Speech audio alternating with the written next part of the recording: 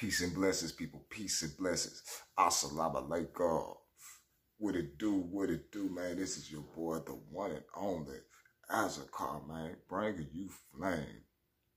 You already know, homie. Make sure you like, share, and subscribe. Like, share, and subscribe.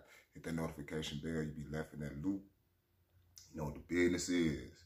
Hit that cash app up to that PayPal. Too closed mouth don't get fed. You hear me? But shout out to the black YouTube out there. Ticket TV, Carcino, Kwame Brown, the league attorney, J.R. Wisdom, Mr. Palmer, Too Raw for Sports, Too Raw for TV, kicking with Mr. Moss, ALC Predator Catcher, J.D. Black, Corey Holcomb, man, Tariq Nasheed, Dr. Umar Johnson, man, yo, these brothers be bringing it, homie. They be bringing it on these two streets, and who be bringing it today? Oh, my goodness. It will be the man, the legend, himself, former Boston Celtic point guard, long arm, two-time NBA champion with the Celtics and with the Lakers combined. Do you hear me? And that be the one and only Rajon Rondo. Ooh, Rajon Rondo. I caught an article in my little feed, man, and it talks about, this clip, it talks about the mind of a point guard and Rajon Rondo's stance and when he's playing the game. And he gets more into it. He talk about more X's and O's and more of a game plan from its source and its roots before it manifests out there on the court. You know what I'm saying? So yeah, he's a different individual. I tell you that.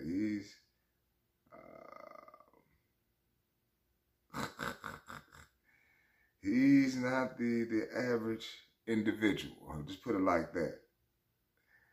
And I'm trying to say, was he on JJ Redick's podcast? I believe so. Looked like it was. If I'm not, it looked like JJ Redick. I might be mistaken. Somebody correct me if I am. But we're going to cook on this when we get back. I'll let your boy out. Man, I don't want to go to a plantation today. You hear me?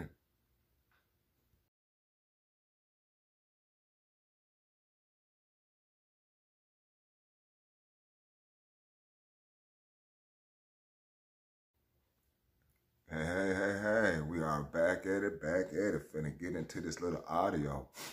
And you're going to see what I'm talking about.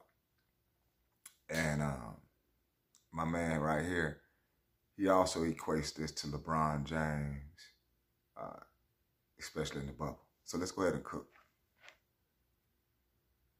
I think it was game one. It was like a ball game. It was a shoot around in the ballroom. We stayed in the hotel with the Four Seasons. And I asked Jimmy and D-Wade to stay back. And I was working on fourth quarter execution plays that we could run in the fourth that Brad hadn't seen us play yet. So when we did run those plays, they weren't able to make those counters or adjustments. And for me, I was watching I think I watched maybe like 4 or 5 of his games to where his fourth quarter plays they were calling sets that they ran for Isaiah Horford in that particular series to get ahead of the curve. Because I'm thinking, my mindset is thinking, how can I beat the coach? How can I outcoach the coach? Because I have I feel like I have the power and I'm involved in the game. So I have more of an influence and an impact that I can make versus a coach yelling from the sidelines trying to communicate to his players what they need to do. But me as a player on the court, I'm able to make those adjustments and, be ahead of the curve. But to be honest with you, that's one of the best answers that I've ever gotten on that question. And not that we've asked it a ton because there's not many players we've had on that can answer it that well, but I hadn't really thought about that. Now looking back, you really are a cocksucker because that's essentially what you were doing. I'm getting these memories of the 2009, 2010 playoffs and looking over at you, whether it was a free throw, a dead ball, whatever, and you just be like staring at Stan. Right. I'm never going against the players. I'm looking at the coach and what he's saying, everything, because everything obviously he's saying that you guys are going to do and implement what he wants to do in practice. So if I can get ahead of those answers to the test earlier, I'll ace the test. And this crazy thing, we were in a bubble. This goes back to the bubble. Me and Brown were in the bubble. We were watching the game. I think it was Miami and Boston again. And we were sitting in the room watching the game. And like I said, it went down to the wire. So Brown's like, if we get Miami, I got Spo. And if we get Boston, you got Brad. So that was kind of our mindset. It's like, it wasn't like, oh, we're going to beat the Heat or we're going to beat the Celtics. It was more so, if we can outcoach or, we can outcoach or outplay the coaches on that staff in particular, which two guys we felt that we knew pretty good, we were going to win. And that's how that kind of unfolded. How many players outside of Braun maybe in your career do you think thought that way? Zero.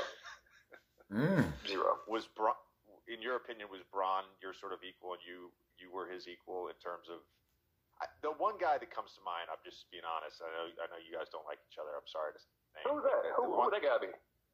Chris Paul. Oh no, I just don't. I don't know him as far as I haven't played with him, so I wouldn't. I don't know how his mindset is. Boy, they stupid. They stupid. Oh man, that was a good little chuckle for in the morning, man. But it gives you the in-depth observation of a point guard, how he think and how he trains before he go out there on war. That court is a mug, man, especially when you got some balls and you got to be strategic. You got to have the athleticism and be able to execute. That's why these players get paid what they pay. But they get paid, they work out, keep their body in shape. And I see right now Rondo keep his mind in shape, and that's what a lot of us gonna have to start doing every day instead of being functional illiterates. I fall in that category too, so I'm no different from anybody. I'm no different from you, anybody else. You feel me?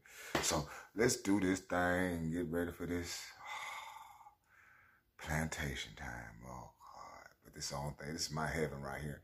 Bringing y'all flame every day. This is what I be doing, sacrificing my time, because I love y'all.